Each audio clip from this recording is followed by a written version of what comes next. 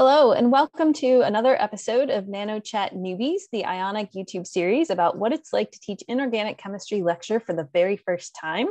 My name is Amanda Reig. I'm an associate professor at Ursinus College in Collegeville, Pennsylvania, and I'm joined by our newbie faculty, Wes and Shirley Lynn from the U.S. Naval Academy. So congratulations on making it about halfway through the semester at this point.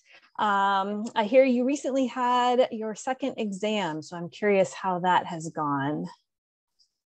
Yeah, so we gave an exam that covered the very end of chapter 2, which was MO of diatomics, and that was kind of revisiting from the first exam because they didn't do great on that question. And then we did chapter 3, which is symmetry, and then also molecular orbital theory of larger molecules. And then we did our chapter 4 on solids, which was really, really cool and a lot of fun. I think the students, we're still grading, but I think the students struggled in the sense that they had 2 other exams already that week, and we gave ours, on Monday, and then we gave ours on Wednesday. But we were really, really glad to find questions on Viper to help us write these exams. So we end up using Chip Notaro's question on the MO diagram of NO plus and correcting that. And then we also used Adam Johnson's square planar methane question. So yeah, so we're going to grade and see how they did. And hopefully they're all just going to go on spring break and forget about the exam.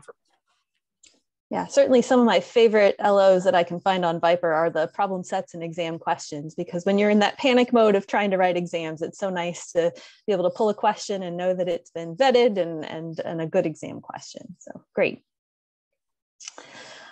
So how do you think the students maybe did on the solids versus the MO theory type questions?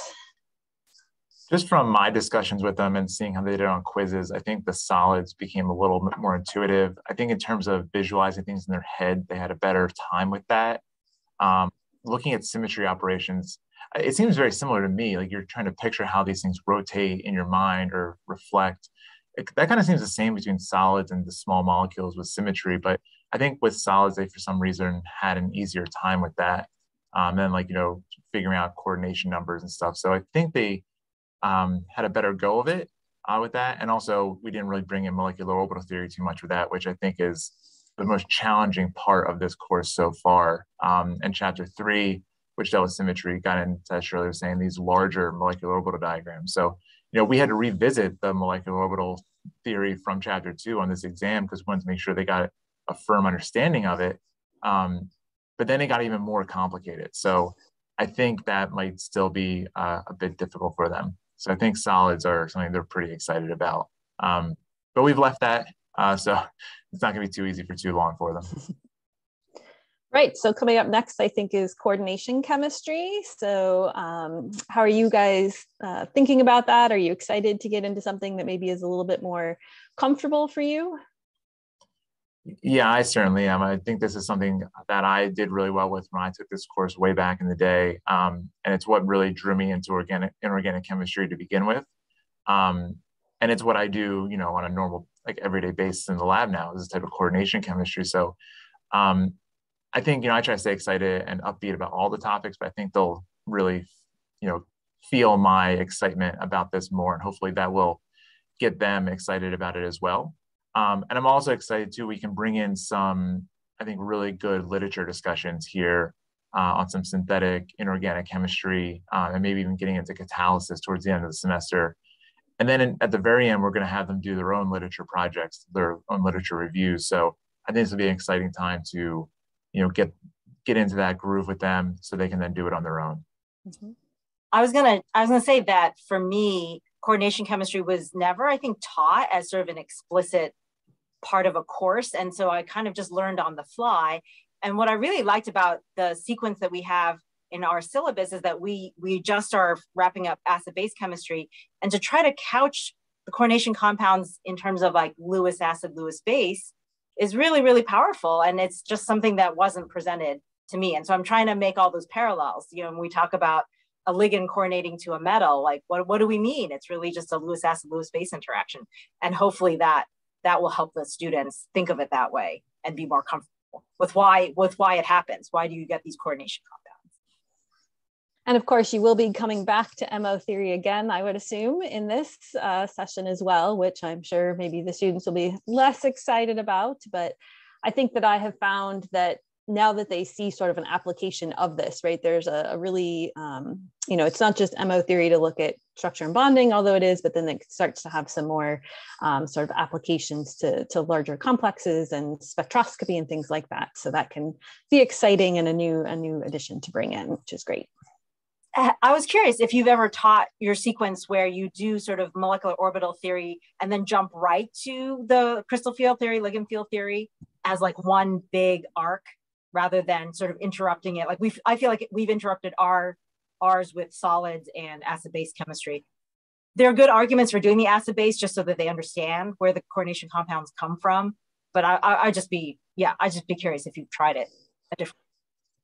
I have not, so I've basically taught it the way that you all have at this point, but I think that is a really interesting idea. One of the things when I think about this course, sometimes it feels like a bunch of little modules that I'm just trying to like string together. And, the question of, do I just treat it like 6 different modules, or do I actually try and have a semester long theme? And I haven't come up with a good answer to that question yet. That's interesting. I think we should revisit that at some point. This might be a good way to reorder things that might make it flow a little better. I hadn't thought about that yet.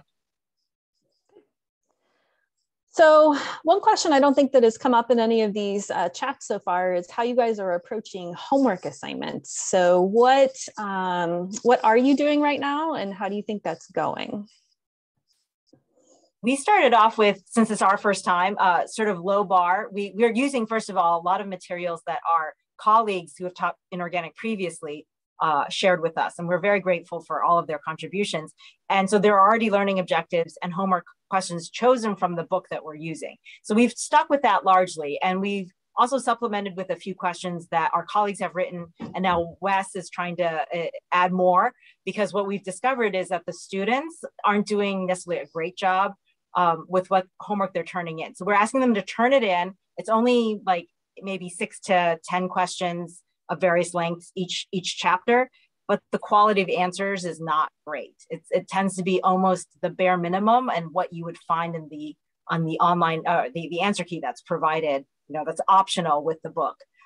So we're trying to get them to do more with their homework and say, can you study from this afterwards, or did you just write down, here's the point group of this species, without even writing down a Lewis structure or any explanation of how they go?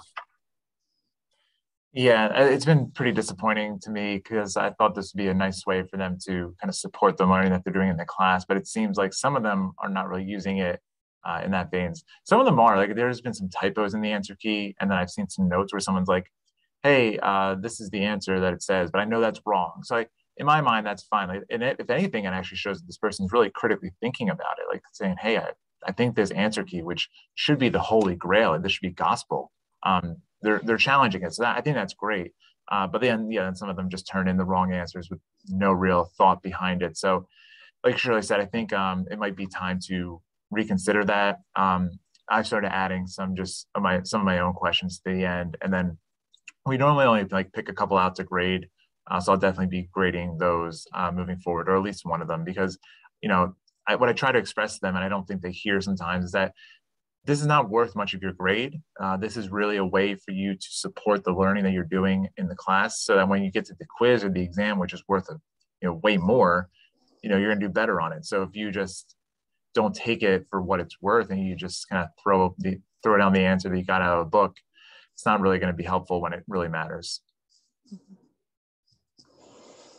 Yeah, and I think one thing that would be interesting to think about is, are there other ways or more creative ways of getting students more engaged with homework? I don't know that there's a lot of electronic homework systems out there for inorganic chemistry, which is often what we're more familiar with in a Gen Chem setting that helps to kind of push this. And Ann Bentley at one point and I had a good discussion, and she used to do these like daily problem sets, which was kind of a nice way to make sure they were staying on top of material. And then I would just do recommended problems each week from the book. I like that better, because I could just like keep on top of grading 2 problems a day, as opposed to this like huge problem set that I got. But the downside to that is they don't have a lot of time or more comprehensive problems to sort of come back to. So I don't feel like I have a good solution there yet either, but I'd love to hear more suggestions from people on the Discord channel about this, if others out there in the world have good ideas for addressing homework in inorganic courses. All right.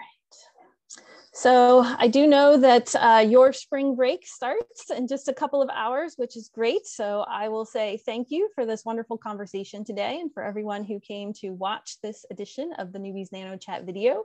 I encourage everybody to continue the conversations about teaching inorganic chemistry on our Discord channel, the Viper Pit, and hope you will tune in for future episodes. But just a note that the NeWBiEs will be off for a week since they have their spring break upcoming. So you'll have to come back the week after that for the next edition.